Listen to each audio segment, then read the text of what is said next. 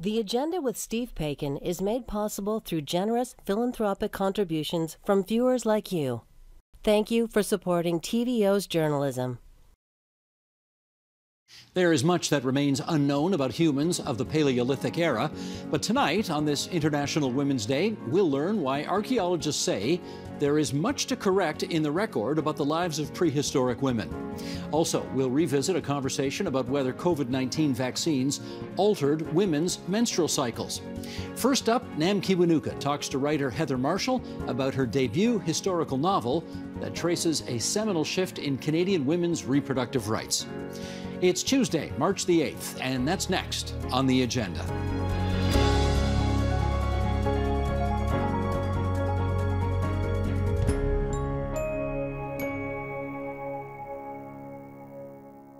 Most Canadian women probably cannot imagine how different their lives might have been if they had been born just 30 or 40 years earlier, especially when it comes to their reproductive rights.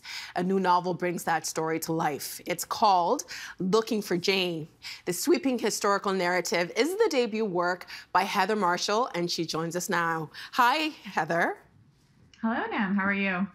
Great book, terrific. I don't want to spoil anything about this book. I think it's one of those books that you need to read yourself. So in our conversation, we'll kind of try to steer away from the details.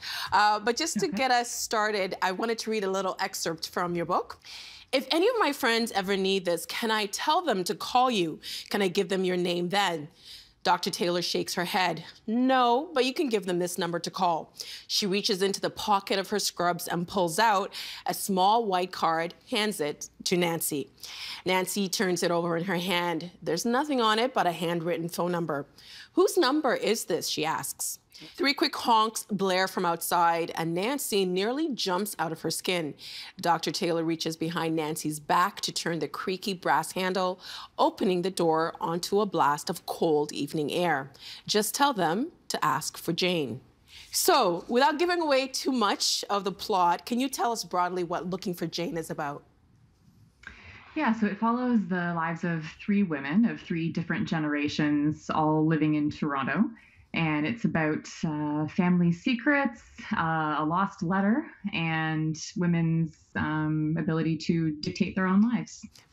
What inspired the book title, Looking for Jane? Oh, so I'm actually glad you asked that.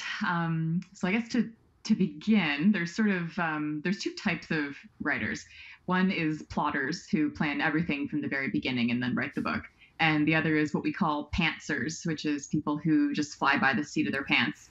And I am definitely a pantser. But I usually know sort of the last scene or sentence or chapter of a book. It's usually what comes to me first and what I write first. And then I sort of work my way back from that. And when I conceptualized Looking for Jane, the last scene, and I won't give anything away, but that last line and the last scene came to me very, very clearly. And I thought, okay, I know the title. The title is Looking for Jane. And again, without giving too much away, each of the 3 main characters are in some way or another looking for Jane. So it came together quite beautifully, I think. I'm going to have to steal pantser from now on. It's a thing in the writing community, and we're all like slightly ashamed. We wish we were plotters, but it's not always the way. The creative process has a mind of its own. Well, you mentioned that the story revolves around 3 women in 3 different generations. Why did you decide to write it that way? I think for me, as a consumer, as a reader, I really enjoy multiple perspectives on the story. And as a writer, I always think that there's, always more than one side to every story. And so that kind of format allows me to explore that same story from different angles. So I think it does in some ways just give a more fulsome picture of what's going on, but it also allows me to have a bit of fun with it in a way. You can use different literary devices, different voice. So from a creative perspective, I get to sort of write, 3 different books within one book, or 3 different stories within one book. So yeah, from a creative perspective, I really enjoy that. But for this book particularly, As I say, it's kind of my preferred format. But when I set out to do it, I don't think I realized quite how ambitious it was until I was into the weeds on it.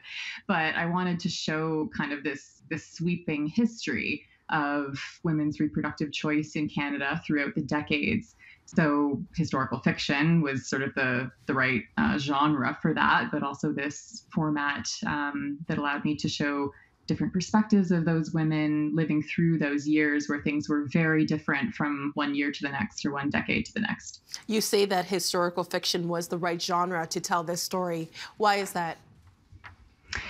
I mean, quite naturally, it was the maternity home system was in operation through the 1940s through to the 70s.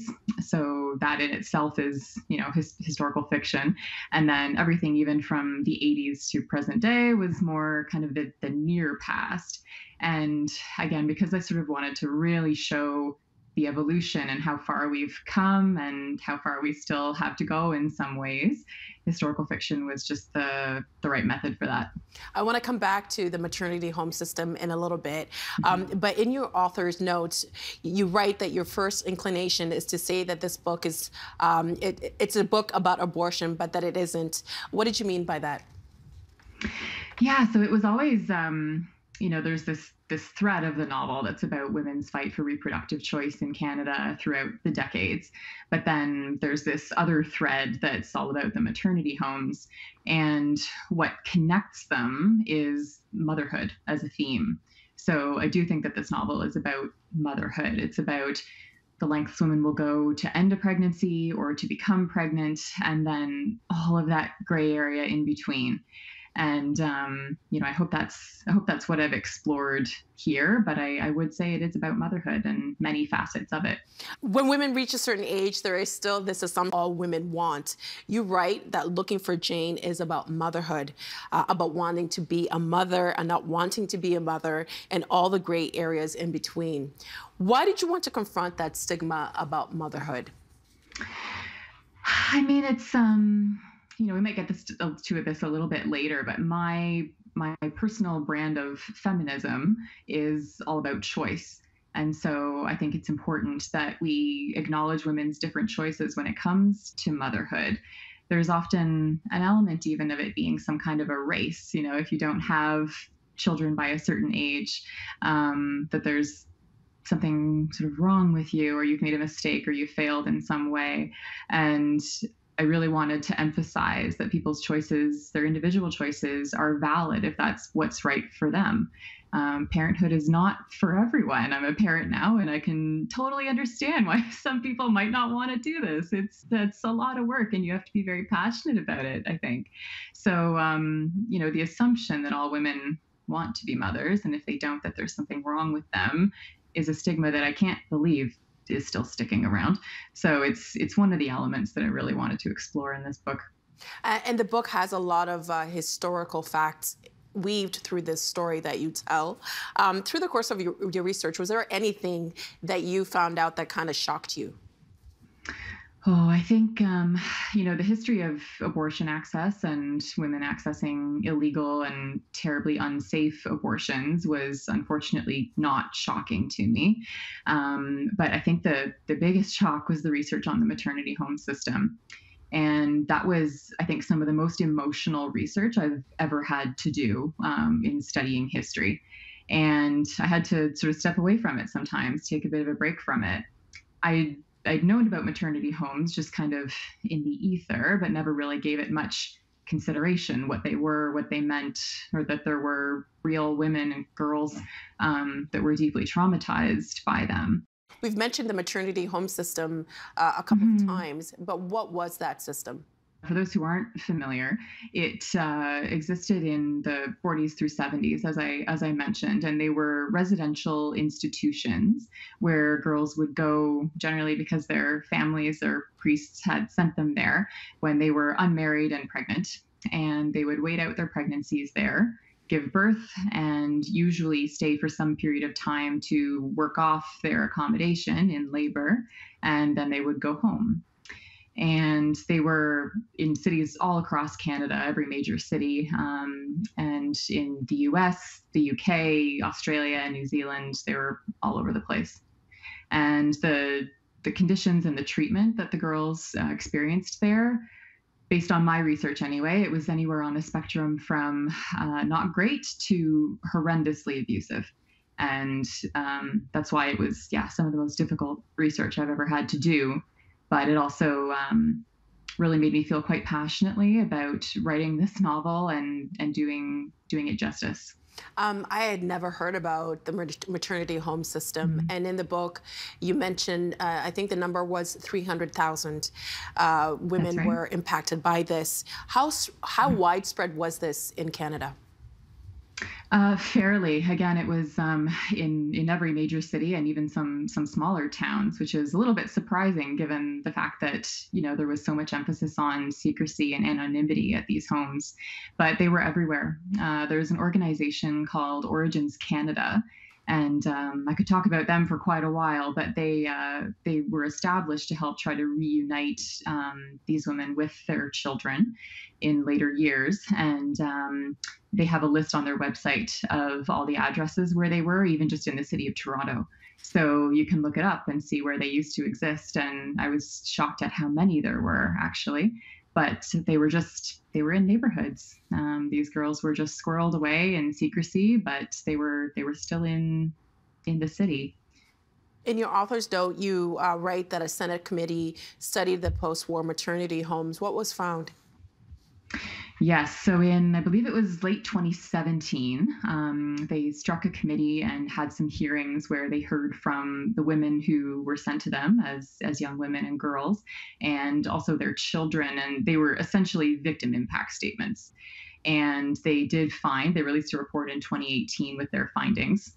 And they acknowledged that the government of Canada had a large role to play in separating these women from their children. And in that, they also made several recommendations for what the government could do for reparations, essentially. And among those was a recommendation that the government issue a formal apology and acknowledgement to these 300,000 plus women that were impacted and traumatized by this system. They gave the government 1 year to respond. That was in 2018. So we're coming up on 4 years from then, and the government has taken no action yet.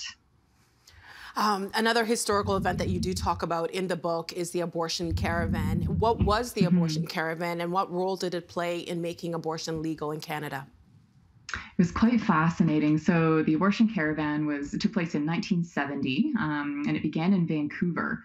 And it was feminists who believed in abortion access and reproductive choice, and they took their protest on the road.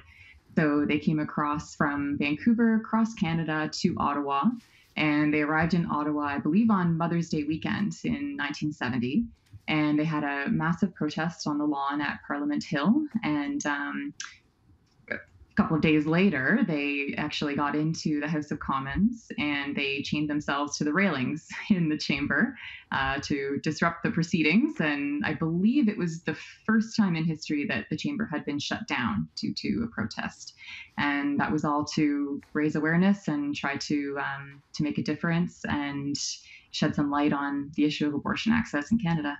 Well, speaking of access, accessing an abortion in Canada depends in part where you live. It's harder to access if you live in rural areas. There is a lack of clinics, and the stigma still exists, and abortion providers and women who are seeking them face harassment. Some provinces have even had to implement safe zones around clinics to keep women safe and the people who work there safe. Having done the research for your book and knowing the history it took to get here, are you surprised that access is still not available to all? It's shocking. It's 2022, and it was decriminalized in 1988, and I just can't believe that this is still an issue. Watching what's happening in the United States, where the debate around Roe v. Wade has been reopened, the case that established nearly 50 years ago that it was a constitutional right to have an abortion. Do you worry about that having a ripple effect here in Canada? I do. I mean, not to be alarmist, but I'm of the view that rights that are so hard won need to be defended with constant vigilance. And, I think we like to separate ourselves from our American neighbors in some ways. And we like to think that we're, more progressive in some ways, but that's not always the case. And I think we take it for granted at our peril. It's something that does need to be defended. And, in this book, I've explored and tried to give a voice to the many women who made these incredible sacrifices, took outrageous risks, just ordinary women, to secure these rights for us and future generations of Canadians. And I think, quite frankly, we owe it to them to defend it. So I would caution people to get entirely complacent and, keep an eye out. When it comes to pro-life versus pro-choice, obviously not all women are on the same side of the issue. Does your book try to reach across that divide? A little bit, yeah. I mean, it's, I think there's such a range of opinion on abortion, from, pro-choice to anti-choice, and again, sort of everywhere in between. And I think it's often sort of separated into that kind of binary where you're either for or against. And I think a lot of people have very mixed views of abortion for various reasons. And, my hope with this book and the depictions in the book is that people can perhaps, regardless of what side you land on or somewhere in the middle, that you can maybe just, try to have a bit of compassion for other people's choices, even if they're choices that you yourself would not make in the same situation. When you mentioned that you have an infant, congratulations, yes. And thank you. R.I.P. your tired. sleep. You were pregnant with your first child during the writing of this book. Did it change your perspective on abortion? So I actually wrote the book before I became pregnant, but I was pregnant during the editing process, where we were still doing a lot of revision. And it absolutely did. I talk about this a bit in the author's note, kind of sharing a bit of a personal story there that I thought was appropriate in this case. But I was a bit shocked during my pregnancy about how much I felt like I was no longer in control of my own body. And I found it a bit unnerving in some ways, even though I was so happy to be pregnant. And so it really opened my eyes to how it would feel to be pregnant against your will and not have legal control to end the pregnancy if you wanted to. So it, I'd always been a passionate defender of a woman's right to choose, but I don't think I had quite the same level of empathy as I did after I'd experienced my own pregnancy. Finally, it is International Women's Day today. What does this day mean to you? Yeah, I mean, we talk about feminism, and obviously this is a feminist book, and I touched on this a little bit before, but I think my feminism and what I celebrate on International Women's Day is women's right to choose, not just reproductively, but their entire lives, their career, their relationships, decisions big and small. I think that's the celebration. That's what feminism does for us.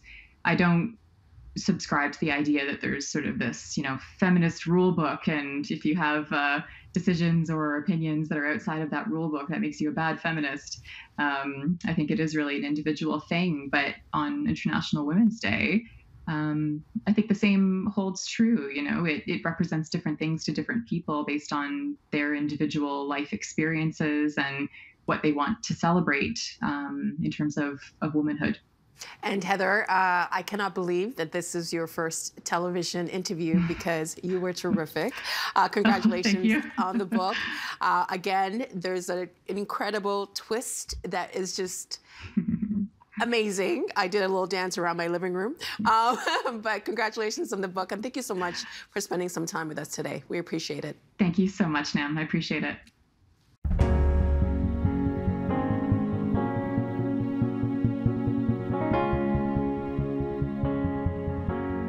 Did the COVID-19 vaccine affect your menstrual cycle? It's a question many women asked each other quietly after they got vaccinated. It came up often enough that researchers took up the question. And what did they find? Let's ask from London, UK, Victoria Mail, who teaches reproductive immunology in the Department of Metabolism, Digestion and Reproduction at Imperial College London. Welcome. Hello. Thanks so much for being on the show. This is something that I think a lot of women have been talking about, and it's great to finally have some answers to these questions. So the National Institutes of Health, NIH, funded institutions to research possible links between COVID-19 vaccines and changes in menstrual cycles. What did they find? So this was a really big and well-designed study that used data that was collected by an app called Natural Cycles that people are entering in real time to try and keep a track of their fertility. And it looked at data from 2,400 people who were vaccinated and compared that to data from almost 1,500 people who were not vaccinated and acted as a control group. And the study found that after the first dose of the COVID vaccine, there was no difference in the timing of the next period. But after the second dose, there was on average a little bit less than half a day's delay. But the people who saw the biggest change were people who had both doses in the same cycle, and they actually saw more than 2 days delay to their next period.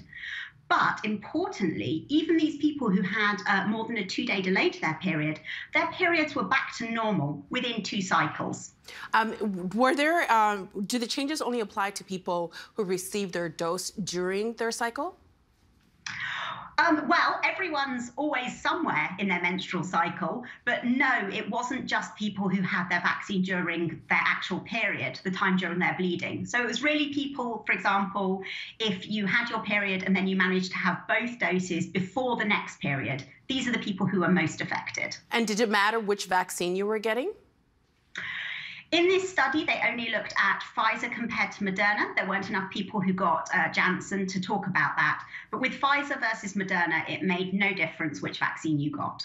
I think for most women, depending on what's happening around you, if you're stressed, we've been in a pandemic for going on 3 years now. There's so many things that can happen that can change your cycle. Should people be concerned about the disruption in their cycle or the bleeding pattern? I would say no. One of the things that this study also did was it looked specifically to see what percentage of people saw a change in their cycle of more than 8 days, which is the point at which we would start to say, oh, that's clinically significant. And although the average was way less than being clinically significant, a small percentage of people did see a change that was significant, but that was actually only a little bit more than those people who might have seen a change in the unvaccinated group. And I think this underlines for us just how much periods can vary naturally. As you say, they can vary because of stress, weight gain, weight loss, all sorts of things. And so these vaccine-mediated changes, they're quite small compared to the changes that we normally see, and nothing that I personally would worry about or that would stop me getting my vaccine. Indeed, I have had all 3 doses of my vaccine. The changes that did occur, are they temporary? Yes, that's right. The study specifically looked to find out if people had gone back to normal. And in this study, they found that people had gone back to normal. Even those who had a delay of more than 2 days had gone back to normal within 2 cycles. Well, there's been a lot of conversations online about, people feeling a bit worried about taking a vaccine because of the impacts to fertility. So I wanted to switch our conversation to that. Is there an impact on fertility? This study didn't look at that, but actually we already have a lot of evidence around the vaccines and fertility. So even in the clinical trials, the participants were asked not to become pregnant, but they were big trials and accidents happen. And so there were, across the 4 vaccines that we've approved in the UK, 65 accidental pregnancies. And those happened equally in the vaccinated and in the unvaccinated groups, which tell us that the vaccines aren't stopping people getting pregnant in a trial setting. Now that the vaccines have been more widely rolled out, we also have real-world data. So we have 5 studies from IVF settings, which show that if you're going for IVF, it makes no difference at all to the chance that the IVF will succeed, whether you're vaccinated or unvaccinated. And we also now have a really lovely study that followed more than 2,000 couples who were trying to conceive between December 2020 and September 2021. And this study also found that there was no difference in the chance of conception if the couples were vaccinated compared to if they weren't. That's interesting, because I think there's still, I guess, you said that the changes occurred, it was the periods were maybe like 2 days later. If you are trying to get pregnant, I found this out the hard way, there's only a few days in a month that you can get pregnant. So is that something that people should keep in mind? Or is that valid enough? Does that make it valid for people to be concerned? Well, this study didn't look specifically at whether in the actual month that you get vaccinated, it's less likely that you'll get pregnant. What I will say from my own research is that I see an awful lot of people getting pregnant the same month that they get vaccinated.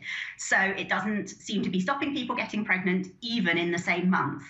But if it is a concern to you that you might miss your fertile window, the advice, if you're being vaccinated, is the same as the advice to everyone else. Have sex, have fun, and have it often. And that is the best way to hit that window. Well, what about men? Do we know if a COVID infection impacts sperm count or the quality of the sperm? Yes, we do, actually. So there's really mounting evidence that suggests that if you get COVID as a male, you'll see a reduction in sperm count and sperm quality, which lasts for about a couple of months. And this has been backed up by that same study of 2,000 couples who are trying to conceive that I mentioned, because this also looked at the effect of COVID. And in this study, if the female partner got COVID, it actually made no difference to the chance that the couple would become pregnant. But if the male partner caught COVID, then the couple were less likely to conceive for 60 days after he caught COVID. What are some common myths circulating around fertility and vaccines? Well, I think one of the reasons that people were concerned about this was because it was one of the very early pieces of misinformation that came out in December of 2020. And it was put about that the vaccine was similar enough to a protein on the placenta that the immune response, the antibodies that your body makes to protect you against COVID when we give you a vaccine, could attack the placenta and cause a reduction in fertility. But all the evidence that we have that I've spoken to you about just now obviously tells us that that's not actually happening, because it doesn't make a difference to fertility. Another one that people sometimes worry about is that there was a slight misinterpretation of a document that was submitted to the Japanese regulator by Pfizer, which looked at rats and mice. And people have interpreted that to mean that there's vaccine that gets to the ovaries. Actually, that's not really the case. But again, the fact that people are getting pregnant just as normal after the vaccine, and also some studies that have been done, particularly in IVF settings, looking at ovarian health and ovarian function after vaccination, tell us that in people, getting vaccinated doesn't do anything to your ovaries. I think once a myth is out there or misinformation is out there, it can be hard for people to feel comfortable, especially if you are trying to get pregnant. How would you suggest that public health combats the misinformation that's already out there around fertility and vaccines? Yeah, this is a really tough question, actually, because I spend a lot of my time thinking about how we talk to those who are already pregnant about getting vaccinated, because that's really recommended, because we know that COVID can be dangerous in pregnancy and COVID vaccination can protect you against it. And for that group, they're already seeing doctors and midwives. So we have that trusted medical professional who's having regular contact with them. For people worried about fertility, it's a lot harder. There's no, regular contact with healthcare because these people are just getting on with their lives. And this is why I think that we have to take this kind of discussion to social media, which is what I spend a lot of my time doing, and also to broadcast media like this. And I hope that, you and me having this chat today will maybe set some people's minds who've been worrying about this at rest. I'd like to read a quote from your editorial, which was published on British Medical Journal. You wrote, one important lesson is that the effects of medical interventions on menstruation should not be an afterthought in future research. Clinical trials provide the ideal setting in which to differentiate between menstrual changes caused by interventions from those that occur anyway, but participants are unlikely to report changes to periods unless specifically asked. What did you mean by that? Well, simply that we could, in the clinical trials, have said, to that subset of the trial participants who have periods, why don't you tell us if you noticed something different about your period? And the reason that that would have been such a powerful approach is because we had an unvaccinated control group who didn't know if they'd been vaccinated or not. And so we almost certainly might have had something, and a Norwegian study has found something like this, where, up to 40% of people in a normal cycle will notice something that's a little bit different from the usual. And that's obviously not to do with the vaccine because they've not been vaccinated. In clinical trials, we could have said, oh, okay, 40% of people notice something if they're in the unvaccinated group, and maybe 42% of people notice something in the vaccinated group. That's a small change, but because we've got a really good control group, it's a real change. If we had asked in the trials, we would have known that more than a year ago. But because it wasn't asked as a question in the trials, and because most people don't volunteer information about their periods unless you specifically ask them for it, we've basically spent the last year playing catch up. And I just hope that in future clinical trials, this additional bit of information will be solicited so we don't end up in a situation again where we're playing catch up to find out if there's an effect of whatever the intervention is on the menstrual cycle. I think there's a lot of frustration from women because it seems as if that was an afterthought. I think when we're told to get our vaccines, we get our vaccines, and then all of a sudden we notice something change to our bodies that we weren't advised would happen. Do you think that moving forward, it might be helpful for people who haven't been vaccinated or are considering getting vaccinated to say, your period might change if you do get the vaccine? I think that there's now enough evidence from this US study that we've discussed in detail, and also the Norwegian one, which I've kind of touched upon a bit, to tell people when they're getting vaccinated, you might see a change to your period. It will be small compared to the kind of variation you might see normally. So you are likely actually to not notice anything at all, but you might notice something. If you do, it's short-lived. And the reason that I think it's important to say this is because I speak to a lot of people who have noticed, big or long-lasting changes that have happened after they've had the vaccine. The evidence suggests that these are not vaccine-mediated changes. And what we would hate is for people to assume that a big or long-lasting change that they saw was just a vaccine side effect, when really they should be going to the doctor and getting that checked out because it's likely to be something else. So yeah, I think that we now have enough evidence to say it's a small change. It will go back to normal. If you notice a big change or one that doesn't go back to normal, you really need to get that checked out. It's not that likely to be a side effect of the vaccine. In our last 30 seconds, some researchers have argued that there's a lack of understanding on how males and females react to vaccines differently. What's your take on that? I don't think that's actually true. The trials, particularly for these vaccines, were really, really careful to make sure that there was a good balance between the sexes. And actually, the trials also made sure that there was a really good balance of ethnic groups that represented, in particular, the American population. And the trials did look separately at how people responded to the vaccine, depending on all these kinds of important demographic factors, and how well they were protected. So I wouldn't necessarily say that that's really the case, but I do definitely think that we should consider sex a bit more in the future in medical research. Dr. Mayall, thank you so much for spending some time with us and helping us understand these complex topics. We really appreciate it. Thank you so much.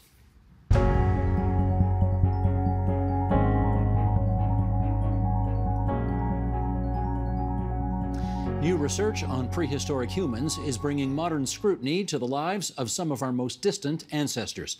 It's also revealing that much of what we thought we knew, particularly about women, may have had more to do with 19th century perspectives than the archaeological record. April Noel is a Paleolithic archaeologist at the University of Victoria, and she joins us now from Victoria, British Columbia, for more. Great to have you on our program. Professor, how are you doing today? I'm fine, thank you so much for having me. Not at all. It's a pleasure. Where did the notion, let's start from scratch here, where did the notion that perhaps our understanding of the way things were in prehistoric times might actually not be accurate, and we really need to rethink that whole thing? Well, I think there's a number of different reasons. So first of all, a lot of the early models for human evolution were developed in the 1800s, and they were based on work that people were doing, that early ethnographers were doing when they were going around the world and encountering different hunter-gatherer groups and so on. A lot of that work was done by men, and in those situations, the men who were doing this research had access to men in these hunter-gatherer communities.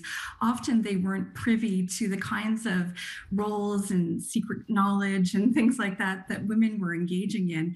And so, you know, by default, almost the ethnographies that they wrote, the reports that they wrote, really focused on the male perspective, male roles.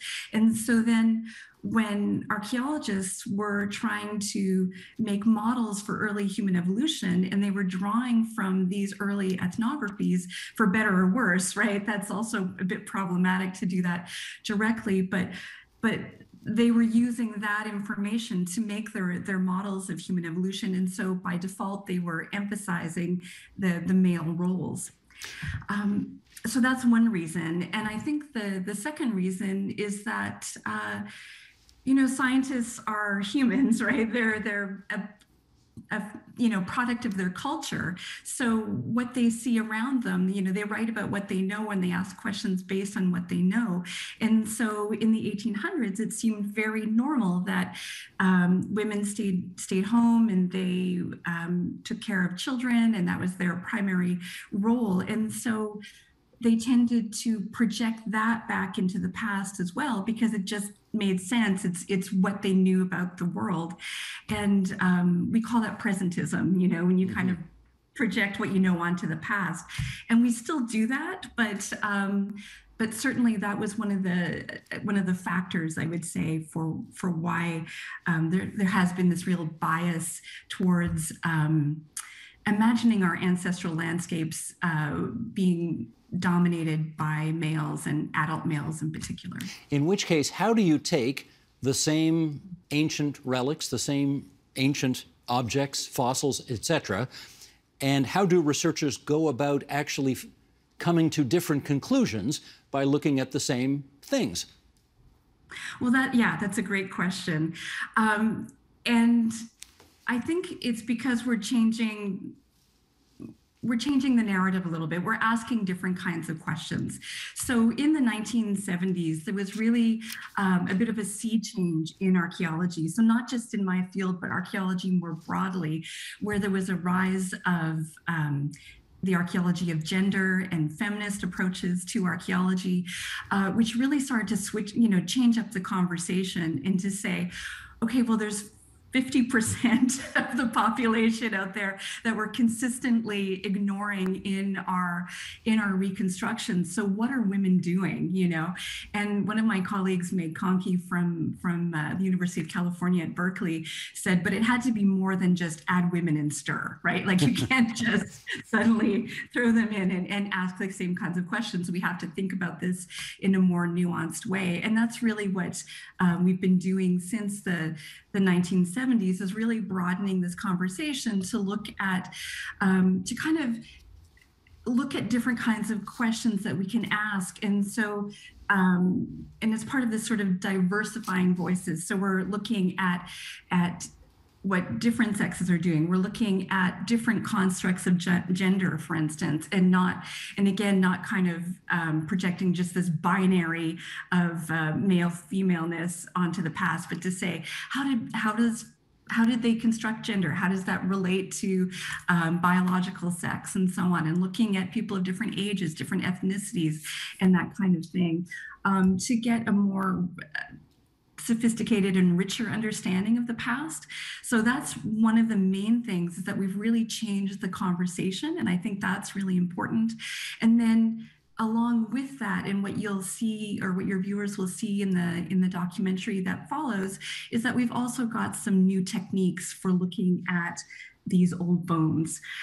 So in other words, usually when we're sexing a skeleton, when we're trying to assign sex to a skeleton, we look at the overall skeleton, we look at the overall shape of different parts of the body, and the pelvis is the most important. And as your viewers will see, that was sort of a reanalysis of the pelvis is what really changed the diagnosis of one of the skeletons they talk about right at the beginning.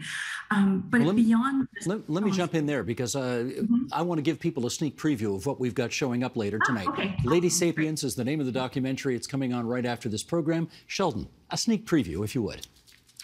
In fact, one of the skeletons found at this 27,000-year-old site was a woman.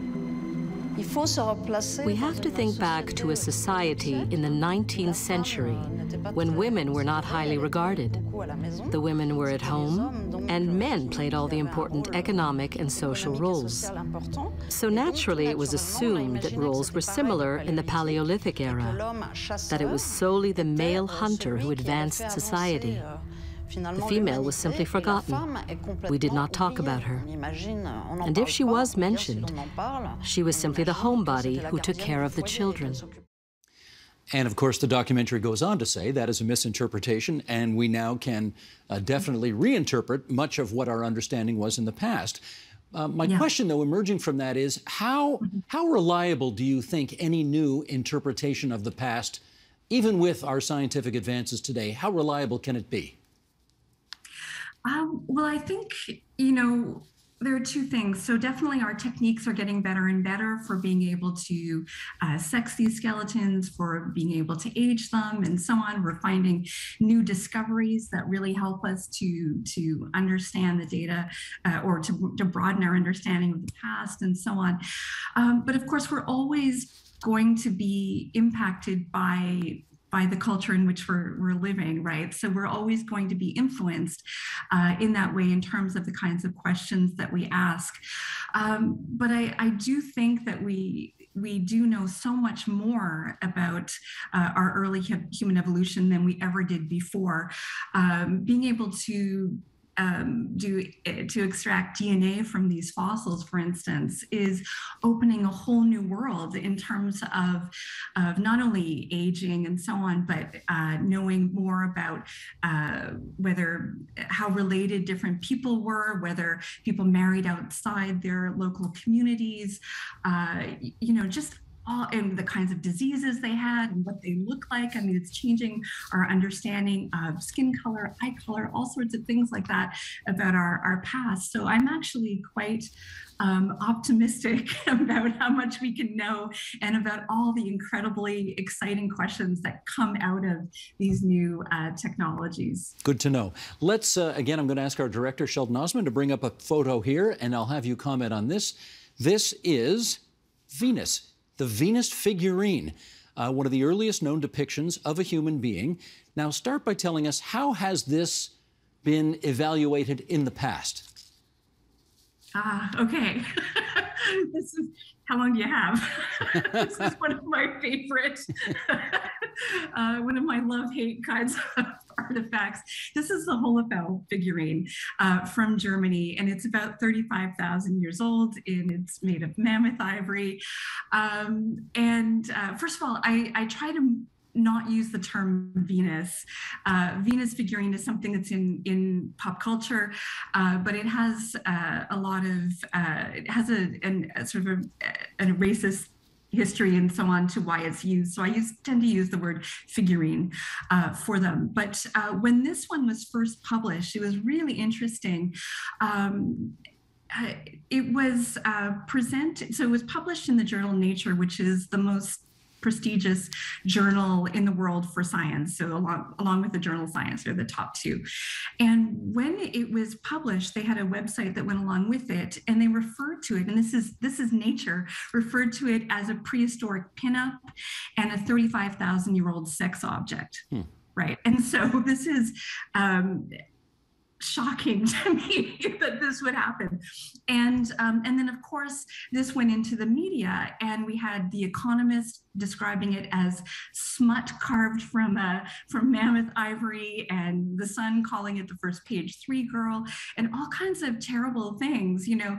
And I was just really perplexed by this. And my colleague and I, Dr. Melanie Chang, and I wrote a paper about how, you know, in modern times, I mean, this is only a few years ago, we could describe it that way.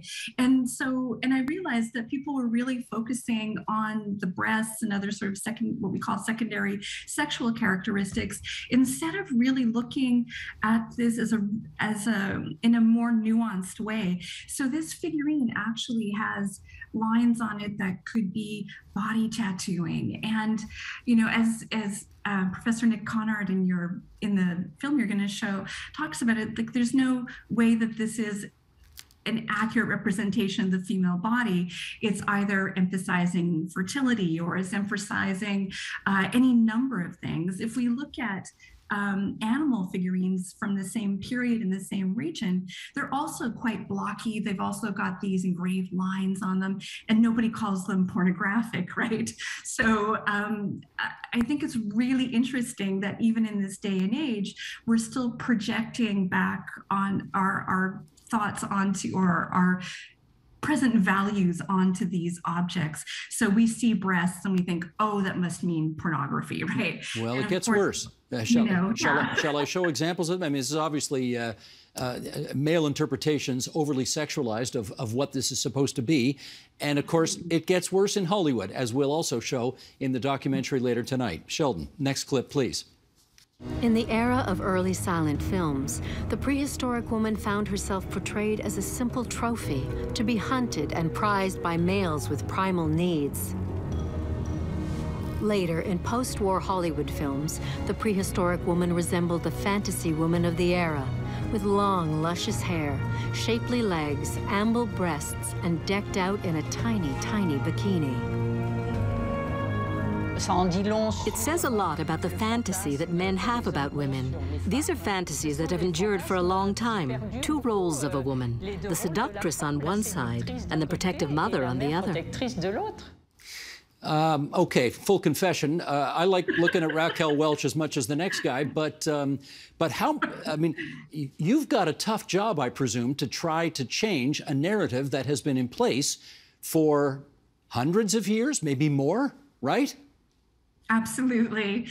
Yeah. And it's true. And when we published that paper, and I later did a TEDx talk on that same figurine, the reactions to it were quite, you know, lots of people loved it, and they're like, yeah, this is the kind of study that we needed to have done. And others were like, oh, you're protesting too much. Clearly, you know, cavemen, you know, were interested in you know, the female form and so on.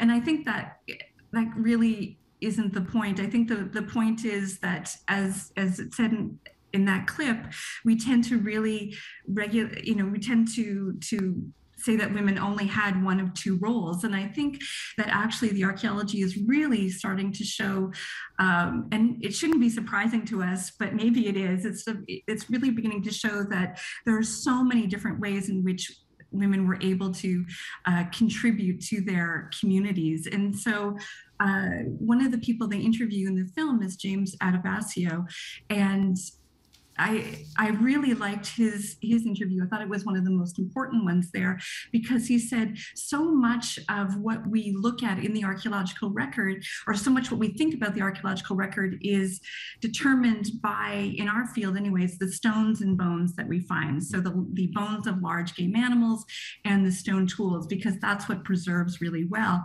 And he made the point that, in fact, you know, the vast majority of artifacts in hunter-gatherer societies are made of perishable materials, and to a large extent, we're not recovering those, except in these fortuitous, occasions or situations. But actually his work with Olga Sofer, who they also mention in the film, has actually shown that there's an incredible textile industry dating back 25,000 years ago. We have strands of spun dyed flax, for instance. We have imprints of textiles that show that there were nets, there were bags, there's fine clothing. We have these beautiful mammoth bone needles.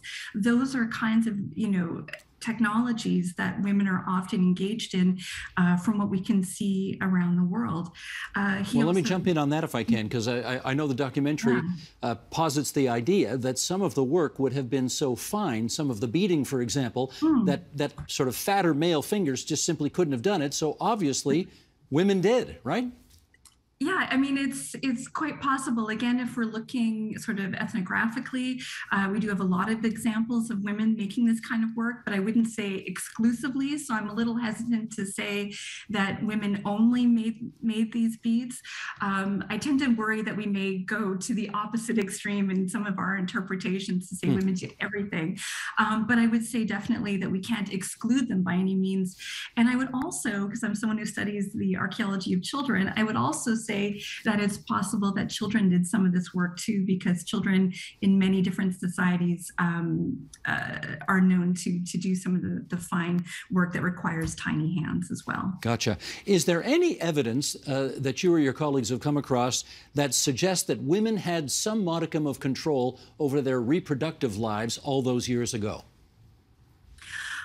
Well, it's interesting. So I wouldn't be surprised if they had an understanding of the relationship between sex, for instance, and pregnancy. I mean, I think they would make that connection, and they would probably also, see it in the natural world. We usually think that doesn't happen until there's agriculture and domestication of animals, but I would imagine that it would come a bit earlier than that. And certainly there are ways to delay fertility, for instance, by extending breastfeeding or things like that. So there may have been some mechanisms in place, if we can use analogies from looking at people around in traditional societies around the world. And again, there may be an assumption that all of the cave paintings that have been found were probably done by men, but is there evidence to suggest that women contributed to documenting their lives in cave paintings? Absolutely. So yeah, again, this is one of those sea changes in our understandings, but people have done a lot of work looking at handprints in particular that we find in these caves. And we know that some of them belong to women. We actually have men and women and children and adults as well. So we know that all different kinds of people were visiting the cave, that they were participating in the production of art. So again, I wouldn't say that women were doing all of the art, because again, we don't know who is actually making the animal drawings at all, but we have to be able to, but now we know that definitely women were there, that they were producing some of those handprints, and there's absolutely no reason to think that they weren't doing, some or more or all of the art as well. How exciting is it for you? I mean, this is your living. This is of interest to those people watching this right now, but this is how you make your living. How exciting is it to you that tens of thousands of years after the fact, we can experience profoundly new understandings of how the world used to work? I think I have the best job in the world, frankly. I feel like, I get to ask the big questions about what makes us human and those kinds of things. And just every single day, almost, there's some brand new discovery that makes me think, oh my God, I have to go back and change something. I just wrote a book on Paleolithic children called Growing Up in the Ice Age. And the minute I sent in the final proofs and we were done, all these different discoveries came out. One of the oldest Homo sapien burials was a child and all this. So that I keep throwing all these new discoveries in a file that I jokingly call second edition, right? Because everything is changing so quickly. And so I think I've got this amazing job at this amazing time where our technology is just opening up so much for us. And so over the next few years, really, things that I thought were absolutely impossible to know, I think are now opening up to us. So we now know women back then did far more than simply have the children and raise the children. They hunted, they foraged. What other things did they do that sort of put a lie to our understanding of the narrative of the way things have been? Well, I think, again, that textile industry, I think probably women were also involved in ceramics. So, and I would also like to kind of emphasize that when we say, you know, they did more than raise children, I would say that actually that is a hugely important part of what they were doing, in the sense that we talk about a maternal instinct as if you just handed someone a baby and they would know what to do with it. And we actually know that there's so much more skill to that instinct, that there's so much more learning that has to happen, and that it's this huge skill set. So I think at the same time as I don't want to say that's all they were doing, I want to emphasize how important and complex that caregiving was, but then to say, yeah, they were doing all these other things. If we think that that they were largely responsible for the gathering and probably for a lot of the small game hunting, not to say they weren't doing any large game hunting, but a lot of the small game hunting, then we're talking about 60-70% of the community's subsistence is being provided by women. And I think that's hugely important. And all without ever reading What to Expect When You're Expecting. Yeah, exactly. The Stone Age version of that. Exactly. Well, I, you know, after having watched the documentary, and I hope people will stick around and watch it tonight, I do wonder 200 and 300 and 400 years from now, how they are going to come to even newer and more exciting interpretations of what you and your colleagues are doing right now. That's really going to be something. April Noel, it's so wonderful of you to join us here on this International Women's Day. Professor of Anthropology, University of Victoria. Thanks for joining us on the line from BC. Thank you so much for having me. It was a lot of fun. Good night.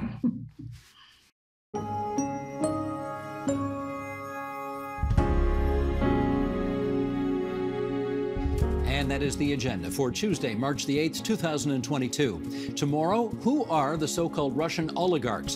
And does hitting them economically matter to Vladimir Putin and his war in Ukraine? We'll consider that. Now, just a reminder that you can stay tuned for the TVO original documentary, Lady Sapiens, coming right up after this program, or stream it in Canada on our website, our YouTube channel, or smart TV services, including Apple TV and Amazon Fire. I'm Steve Paikin. Thanks for watching TVO, for joining us online at tvo.org, and we'll see you again tomorrow.